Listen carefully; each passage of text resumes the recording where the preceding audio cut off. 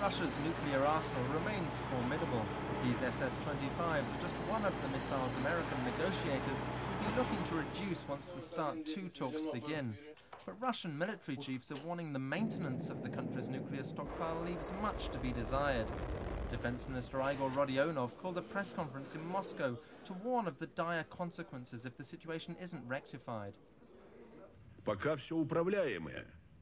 He said many weapons are well past their sell-by date, and that if spending wasn't boosted, the aging system may soon be out of control. He warned the current defense budget covered just 60% of the military's needs. His comments reflect Russia's growing sense of vulnerability as NATO edges towards its borders.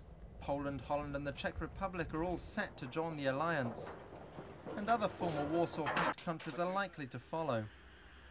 The issue has dominated Prime Minister Viktor Chernomyrdin's trip to Washington, and it's likely to dominate the forthcoming summit between President Yeltsin and President Clinton.